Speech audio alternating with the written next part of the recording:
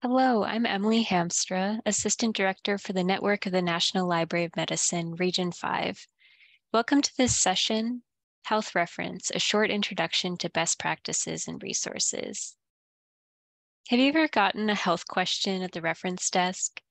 Requests for health information can be challenging, especially with our growing awareness that providing reliable health information is more important than ever.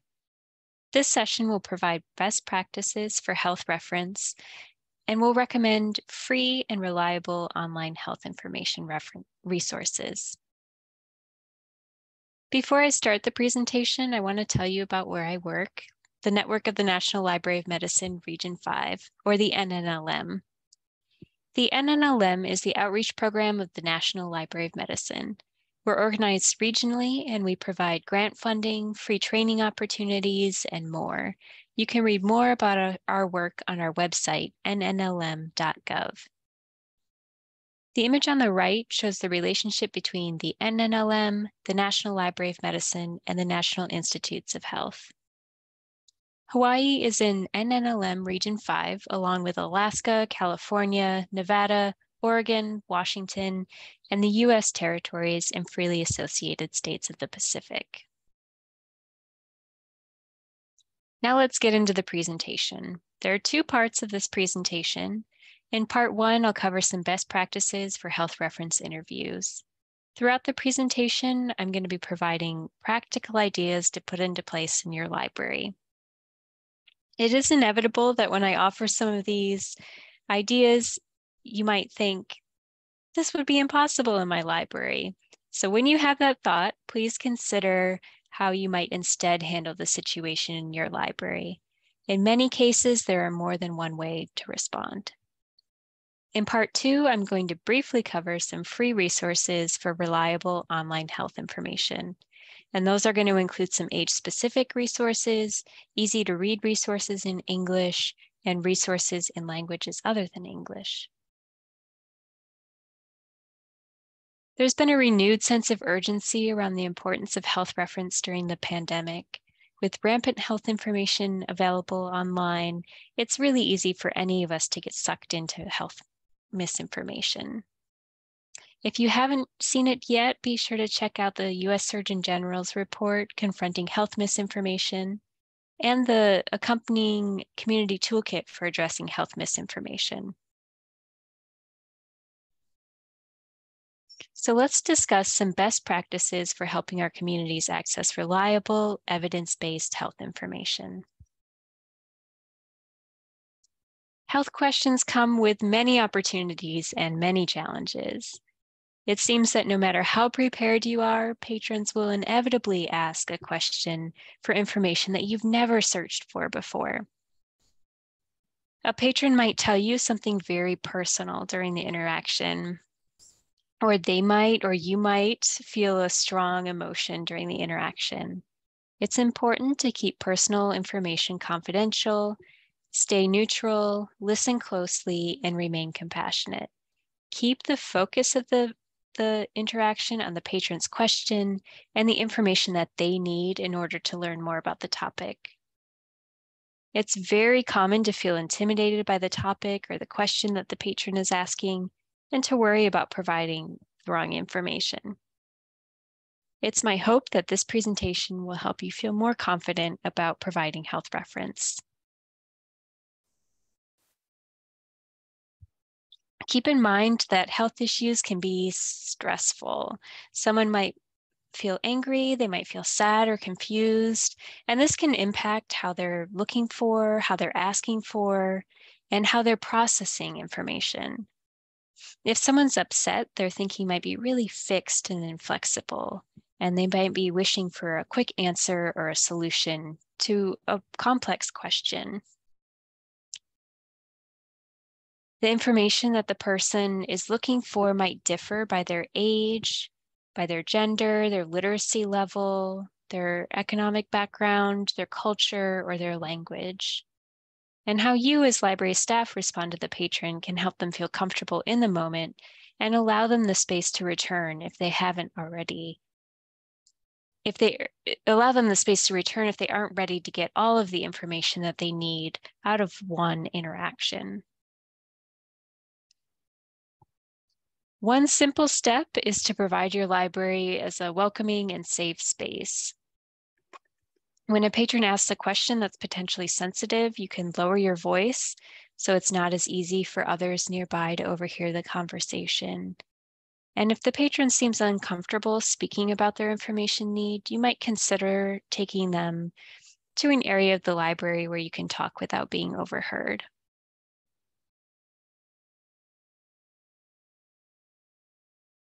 Verbal and nonverbal communication norms differ by culture and community and individual, but that said, here are some very general tips to keep in mind.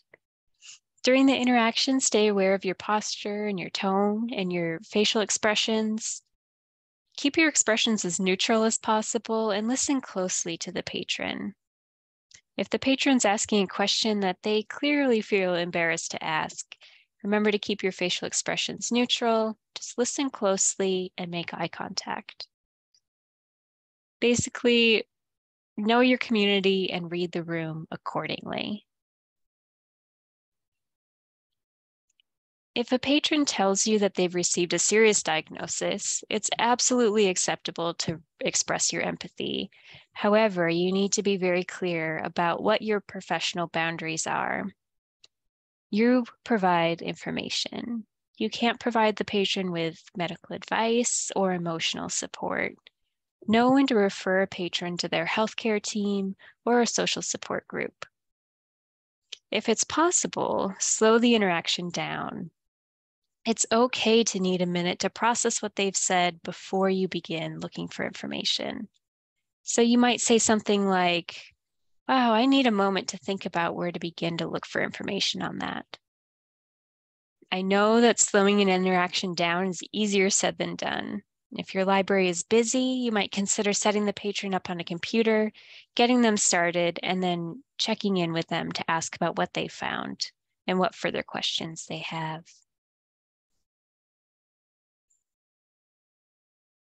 This one's important. Be sure to not share your anecdotal stories to demonstrate that you understand. You may feel like this builds rapport with the patron, but it can often convey the wrong message. Remember that each person is different, each situation is different, and it's important to respect that difference. Your role in the library is to provide information, not advice.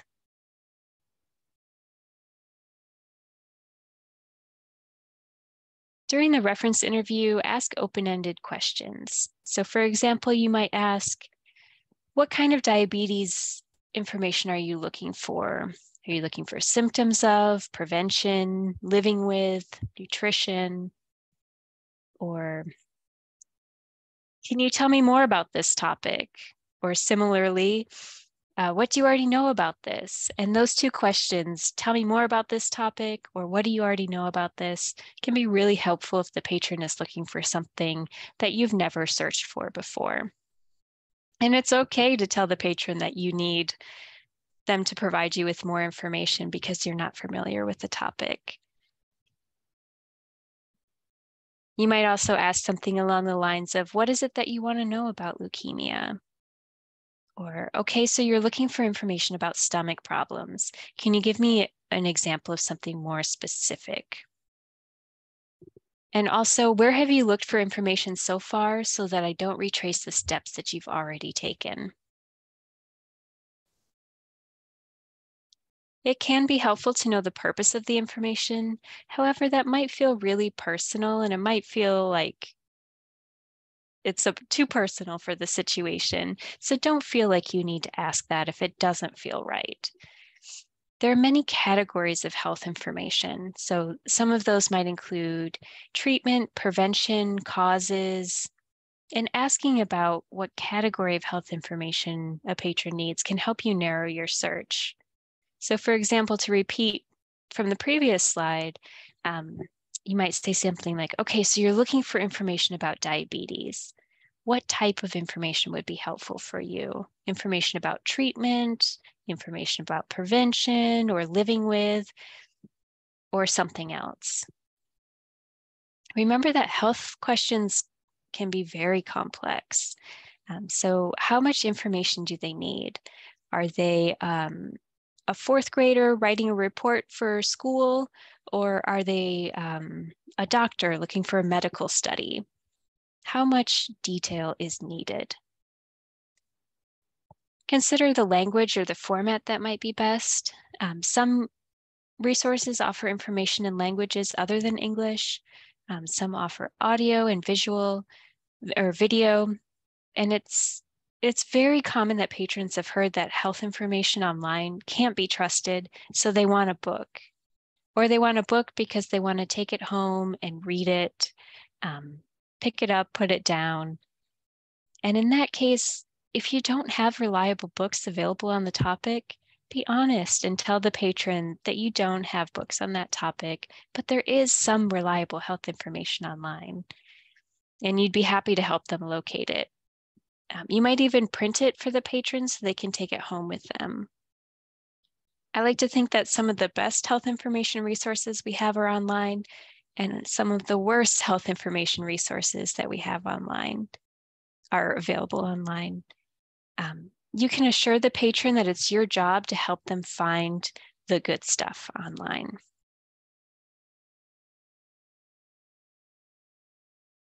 When you're gathering information, always verify that you have the correct terms and spellings. This can make a huge difference. So for example, does the patron need information about hyperthyroidism or hypothyroidism? Verify that you have the correct one as you're searching. Always provide information from reliable sources, and I'm going to give you a few examples of those in a few minutes. When you're reviewing health information of any type, you might tell the patron as you're looking through the information why you trust it or why you don't. And that can help them evaluate information when they're searching on their own later. If you can't provide reliable information on a topic, don't provide information. Refer the patient to their healthcare provider, or you can also refer them to a local hospital or health sciences library for further assistance with their question. It's okay to refer.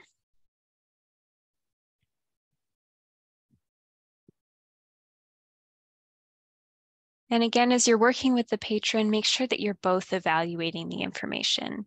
You might use a website like Trust It or Trash It, which asks 3 simple questions for evaluating health information. So those 3 questions are: who said it, when did they say it, and how do they know?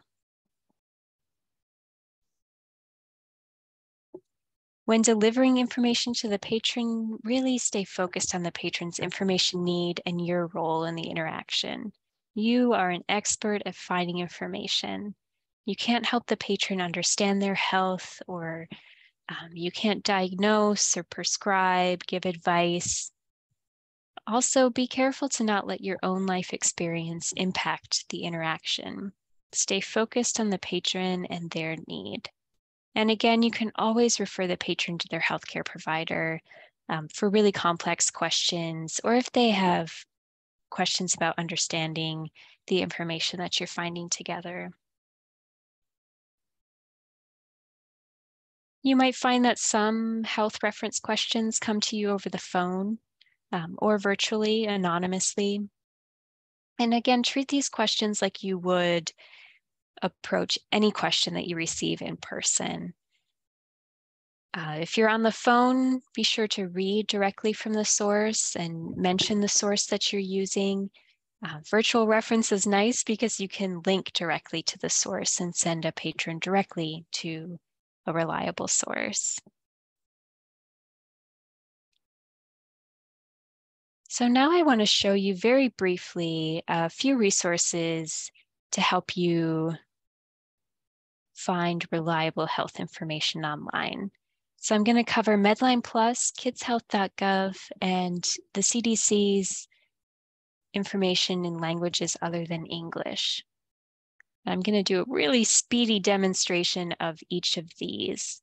So I want to start here with Medline Plus. Medline Plus is, you can get to it at medlineplus.gov, and this is a resource from the National Library of Medicine. Medline Plus compiles reliable and easy to understand health information, and this is a great place to start looking for health information. I really like these health topics pages because they collect information from a variety of different sources and collate it together in one article. So I'm just going to select skin cancer here, and it gives a summary of the topic and then information linked out to other websites. So you'll notice here this information is from the National Cancer Institute. This link here is from the American Academy of Family Physicians. So everything in Medline Plus is vetted by experts in the field, and it's collected resources from federal agencies, nonprofit organizations, research organizations, and more. Medline Plus is available in both Spanish and English, so you'll see it defaults to English, but you can change it to Spanish over here.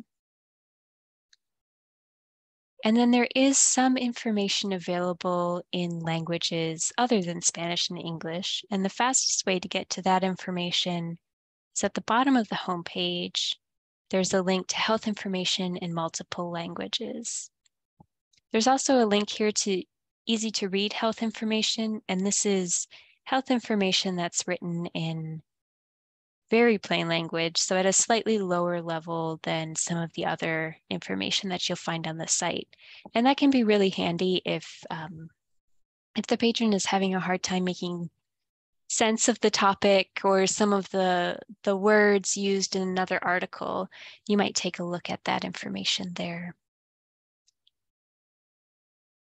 If you're not finding what you need in this health information in multiple languages area, but you're looking for information that's in a language other than English or Spanish, the CDC has a page of resources that you might take a look at as well.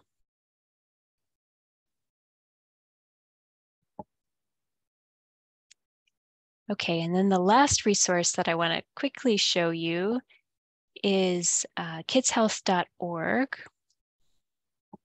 And this is a site that has great information that's aimed at kids about their health and also teens. I don't know why it looks like that. Let me reload the page. There's also information here for parents. And the majority of the articles on this site are available in English and Spanish. There is some information here too that's available in video form, so especially in the kid and teen areas. There's some great videos here about mental health, and it's kids talking about mental health for other kids. So it's pretty cool. This is a great resource, especially for kids and teens. So that's kidshealth.org.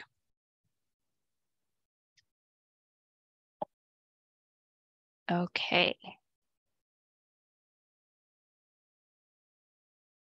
And if you're interested in diving into any of this deeper, I really encourage you to check out some of the classes that are provided by the network at the National Library of Medicine.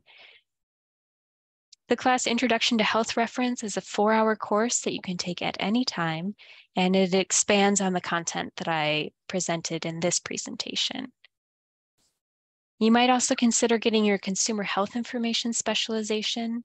The NNLM provides the classes needed to obtain the credential and the funding needed to pay for the credential. And you can learn more about that on our website.